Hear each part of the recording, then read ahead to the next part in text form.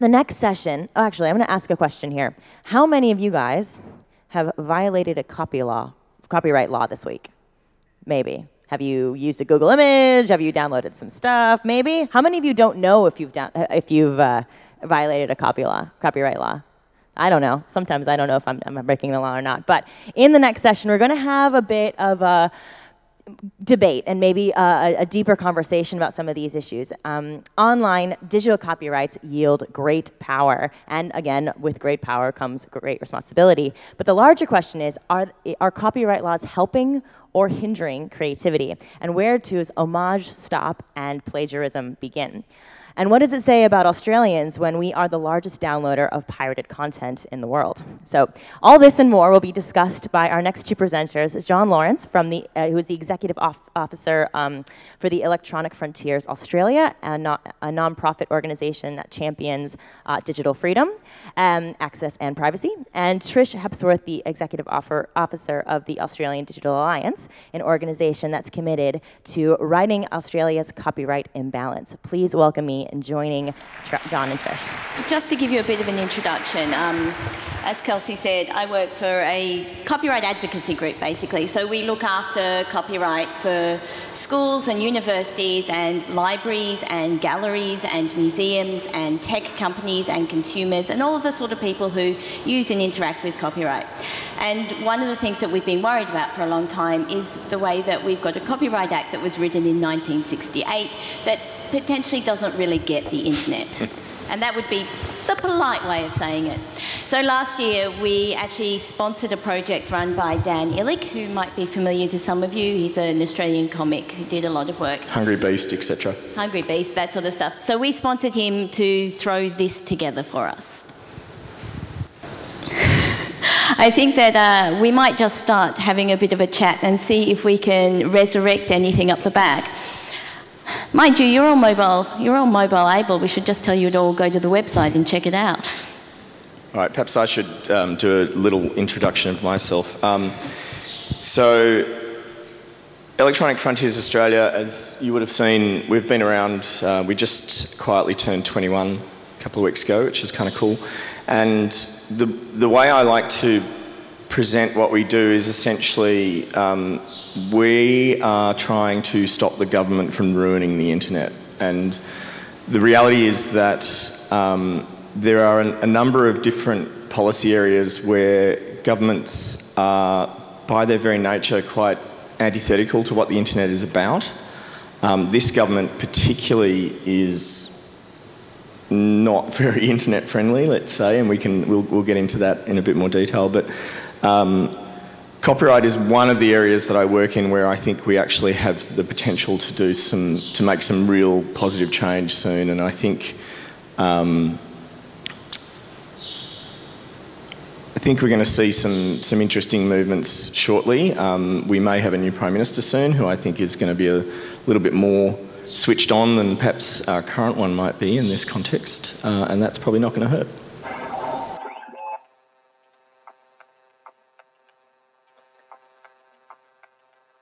You are alive during the fastest period of cultural evolution in human history. The internet allows billions of people to create, modify, mash up, and share trillions of pieces of information instantaneously, simultaneously, collaboratively. In order for culture to evolve, it requires small, indivisible units of cultural transmission. Like cells and cells, these are then reproduced, refined, and remade into something new. Everything is a remix in this cultural evolution.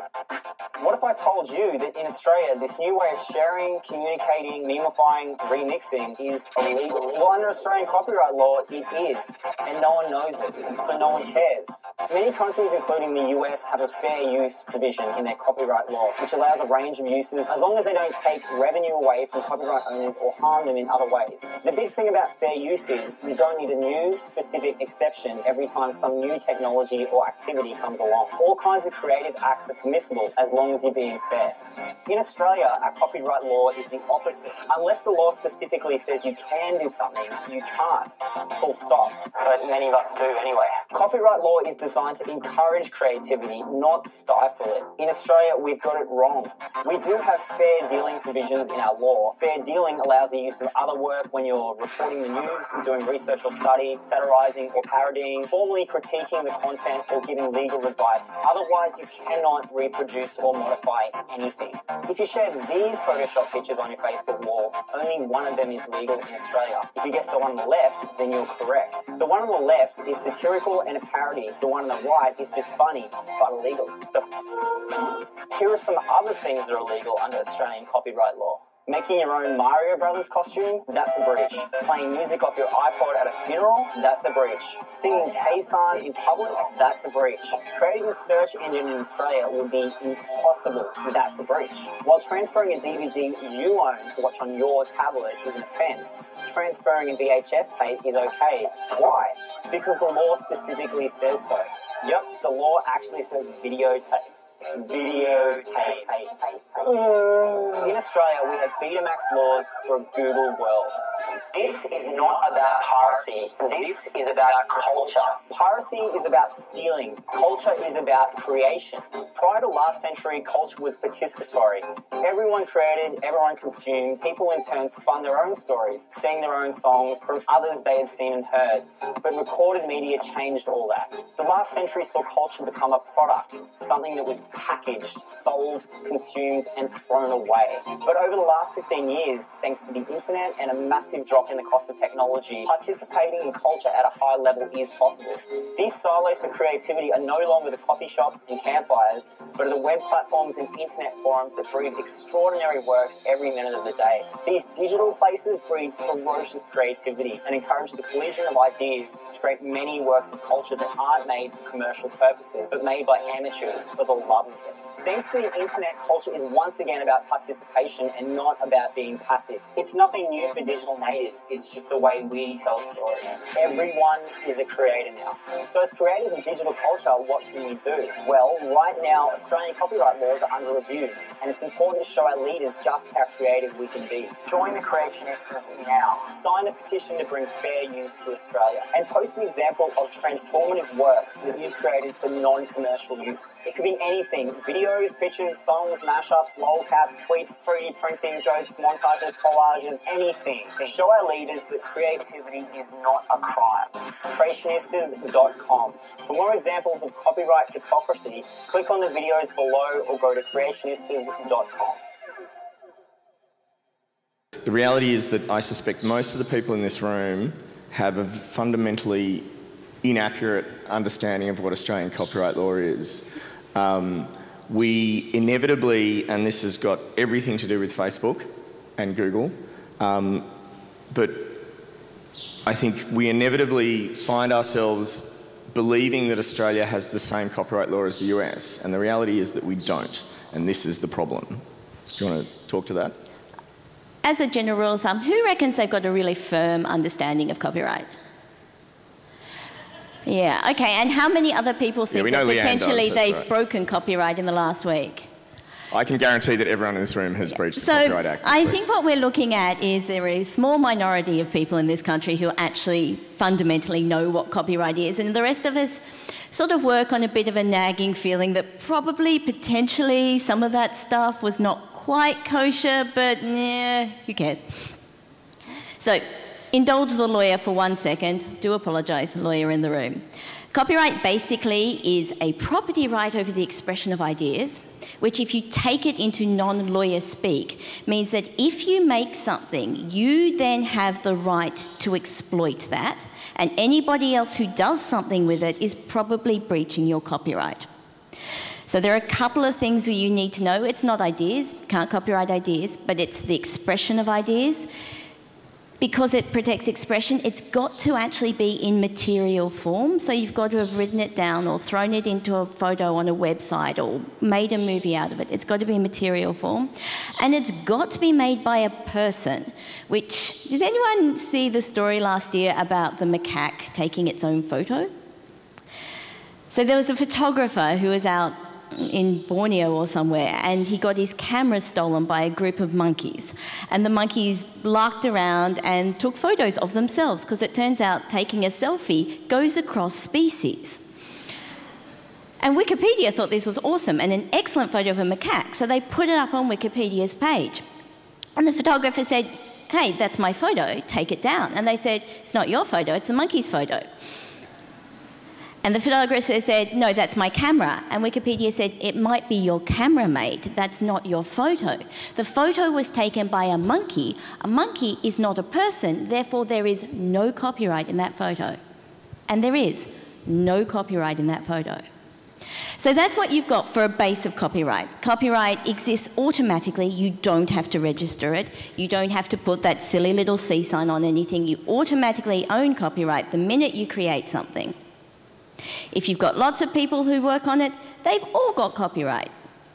And that means that anybody else who copies it, who adapts it, who uses a bit of it, who links it up, puts a stupid quote on it and throws it on their Twitter account, who shares it without permission, who absent-mindedly responds to an email in which it's embedded 4 emails down as they copy every single previous message, all of that is a breach of copyright. So I think that's a pretty good explanation of the fact that there is a genuine disconnect, I think, particularly in this country, between our rather archaic copyright law and practice. And the reality is that, as you've just explained, all of us routinely share copyright material without permission. We do that in a way that I think in many cases does absolutely no harm to the copyright owner, and in many contexts I would suggest probably benefits the copyright owner. So talk to us about sort of how we might move from where we are to fair use. So who's ever heard of fair use? Okay. Hands up all those people who think that some of the stuff they do on the internet's fair use. Hands up the number of people who think we have fair use in Australia. There's still a disturbing amount of people who say yes to that. We don't. Absolutely don't. So what fair use is it's an exception to copyright. So, you know, copyright exists automatically, stops you doing everything else. But there are some certain circumstances in which you can use other people's stuff without it being an infringement. Now, in the US, that concept is called fair use, and it basically just looks at what you're doing with something, what it is you're using, how much of you're using it, and whether it's actually going to cause harm to the copyright holder. And if it's not going to cause harm and you're doing it for a good purpose, it'll be fair use. So, for example, the Hathi Trust managed to scan whole lots of out-of-commerce works to make them searchable for their students and for people online. That was held to be fair use. A lot of the stupid memes that people will throw up, because they basically cause no harm, they're probably going to be fair use. A lot of documentary filmmakers rely all the time on fair use to be able to quote things from media, to be able to put up photos, because they're doing something for this public purpose to create something new. It'll be fair use. In Australia, we don't do it quite like that. We've got these things called fair dealing, and it basically works a bit the same, but they have to be for a set purpose. So in Australia, you can copy some stuff if it's for your own personal research and study. You can copy something if it's for the purposes of reporting the news. You can copy something if it's for criticism or review. And thanks to the panel flamingly losing a giant court case, you can now do it for parody and satire. But for anything else, no. So we don't have one, for example, for quotation. So who's heard the Men at Work song, Land Down Under? How many people remember the bit where they got sued because they used a bit of Kookaburra Sits in the Old Gum Tree? Once again, spectacularly lost, because we don't have the sort of laws that would give us the ability to do an artistic quotation from one work to another work. And when we're talking about digital creation, that's actually a really big problem. John, can we have the next slide for a sec? Yes. So this is one of my favourite slides. Basically what this slide says is Van Gogh was a dirty pirate. As Banksy would cheerfully quote, he would say, "Good artists borrow, great artists steal." The way that art works is that we perpetually borrow and reimagine from what we already have. Nobody walks out into a perfectly formless blank world and suddenly goes, "I'm going to create something." Artists work by drawing on the things they see, from nature through to Van Gogh, through to, beautiful geometrical patterns that you end up with in buildings. And that's sort of the process of art. But because copyright stops you taking snippets, and because copyright stops you from adapting works and translating works, you find that you're suddenly shrinking your source material and your ability to create freely. So that's a good point, I think, to sort of pause and think about what the internet actually is. And the internet is copying. Yeah, so that is what the internet is. So there's a real problem here where I think we have laws and policy approaches that are, by definition, opposed to what the internet is. So a lot of the internet works on a concept that they like to call permissionless sharing, which basically means that people are able to transfer files across. Now, to take sort of a very easy example, how many of you occasionally stream things from YouTube or something like that? Now, you are making a stack of copies while you are doing that. So there's the original file, and then every time it goes through and it goes through a server, it ends up on your computer. When you are buffering something, your computer is making copies of all of that. Because we potentially don't want to spend all day long and have even higher internet bills, we do things like caching. So what caching does is, instead of having to go right back to the source to retrieve something every single time somebody requests it, you make a copy so that you don't have to actually dial off to the US. You can dial domestically. Makes our internet cheaper and quicker. It's a good thing. But it's also kind of not really copyright law compliant, because there are all these copies being made.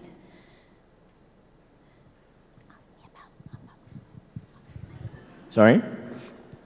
I'm trying to get John to feed me questions because I totally want to talk about something. Which is? I want to talk about how long copyright lasts and yes, okay. the public domain. So, Trish, explain to us... yeah, very good. So the purpose of copyright is to obviously give a creator the ability to exploit their work and to get a monetary return from that. Explain to us how the current copyright term, which in Australia, since our lovely little free trade agreement with the US, is now life plus 70 years. Explain to us how that promotes new creativity. So it doesn't. And that's it in a nutshell. And this is where you get onto the problem of the fact that Australia has a sepia, or occasionally black and white coloured history. So copyright term is currently life plus 70 years. So it goes until somebody dies and then another 70 years for almost everything. And this has got nothing to do with Mickey Mouse, does it?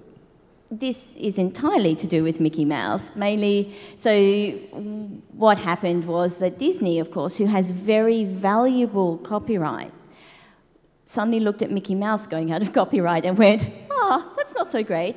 And we ended up with a giant copyright term extension in the US, which then got passed on to us through a free trade agreement, because, sugar access, copyright, whatever.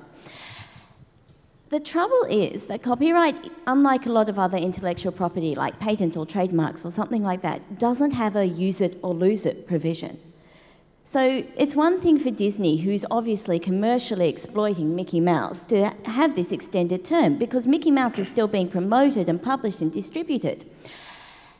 I tell you what's not being promoted and distributed. It's like boring reports from the 1960s in Australia. It's archival photos that are sitting in the bottom of archives, mildly going mouldy. But they're all still protected by copyright. Now, we get an even bigger problem in that unpublished works never go out of copyright. Just because of this really weird quirk, unless something is published, it's in perpetual copyright. So you end up with these absolute giant stores of cultural material. I mean, the National Library's got something like 2 million unpublished works in their collection, and they reckon about 1 million of those are orphans, so works they just don't know who the copyright owner would be, which means that to try and get those out and make them accessible, you're suddenly risking breaching copyright. So if you go and you look through, and look, the galleries and the museums in this country are doing a fantastic job. If you have never gone to something like Trove, Google it, Trove, go and have a look, and the material they've got up is fantastic. But you'll notice almost all the photos are black and white. Because photos up until 1954 are out of copyright, and then we changed the copyright term under the Free Trade Act, and now it's life plus 70. We're not going to see another photo go into the public domain for another 10 years. So it's way easier to find information about Melbourne 1930 than it is to find information from 1970. And I think there was a really good example of that recently with the, what are we up to, the centenary of Gallipoli.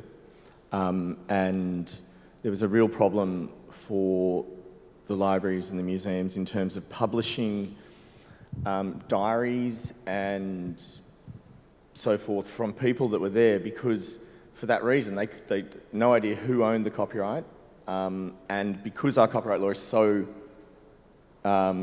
reflexively restrictive, they were basically, well, we can't publish it. So the Gallipoli one is a huge deal. So the War Memorial and the state libraries and everybody else have huge Gallipoli ones. And they go to a lot of lengths to try and track down copyright owners. So if you go to the War Memorial, there's actually a page up where they've put sort of snippets, and they've basically said, if you've got a copyright owner, come find us, because we amongst other things, we'd love to be able to connect these collections to actual people. To do that, they breach copyright. And there's a bit of an exception. We push a special library exception as far as we possibly can to try and get this done. But if you don't do that, the chances you will ever find the owner are nil. But even if you find the person whose collection that is, you might then be able to clear copyright for the diary, but you can't clear copyright for all the letters that people sent to them, because all of those letters have different copyright holders, and there's no way you can trace them back. So we've got a couple of minutes left. What I suspect would be good at this point is to try and sort of circle back and say, okay, well, how is this really actually, what is the impact of these outdated and inflexible laws on digital creativity in this country? One of the things we've talked a lot about what it is you can do as creators, the way that most people who actually are creating stuff have problems. But the other really big problem we hit is, I think, on distribution platforms. So you can do all you want to make stuff, and to be fair, if you flagrantly rip off people's photos and make all sorts of things and keep them in a box under your bed, nobody is ever going to know. But most people who are creating, and the people that we want to be creating, you need to be able to distribute it, because otherwise what's the point? And this is where we get to the point where we have this key platform issue. So once upon a time, if you wrote a book, you went and you wanted people to read it, you needed to go and find a publisher, and they published and they distributed it to bookshops and people got it. Then we got the internet, and one of the biggest boons the internet ever did for this creative space was to make those barriers to entry to get your stuff distributed so much lower. Who has ever posted something to Facebook, Twitter, Instagram, Google, YouTube, any of those things? Every single person, yeah? Okay, let's do it. Who has never put anything up onto one of those internet platforms? Yeah, good. So everybody uses them. You'll also notice they are all US-based platforms. And one of the huge reasons for that is because the US has a system called Safe Harbor system. And basically what that means is if online platforms follow certain steps, mainly, you get told that there's infringing material, you take the infringing material down, they're immune from prosecution. We don't have that here. Now, on many cases, it's good that we can use the US platforms. That gives us huge reach. But I do worry about the fact that we basically inhibit any domestic grown platforms by taking them away from this this sort of protection, because it's a huge global industry, obviously, and Australia is a very small country. And I do think that ability to create and support domestic platforms is probably really important, even in a globalised digital space. So a really sort of simple example of that is that it would be almost literally impossible for Google to operate in this country under our copyright law. Google's cheerfully on record as saying under Australian copyright law they can't actually host their search engine here, just as a base. And they're on record as saying, look, we couldn't have developed Google here. There's a very good reason it was developed in the US and not here. So I think we're being called to time. So I think the point, I guess the takeaway that we'd like you to sort of understand is that essentially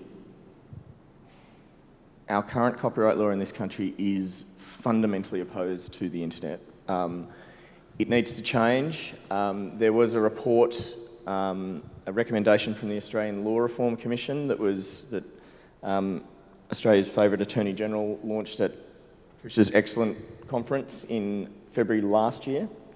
The government has done exactly nothing about moving on those recommendations. They are, of course, moving to increase the legal sanctions for copyright enforcement, and I'm sure that's got nothing to do with the fact that Village Roadshow is, I think, the largest donor to the Liberal Party and possibly also the Labor Party in this country. So the reality is that the solutions are there, the report's been done, the recommendations are there. We need to apply pressure to our politicians to move on this. I think the Labor Party is actually, I think, well inclined to support this, and we need to get our government on board as well. But thank you, Trish.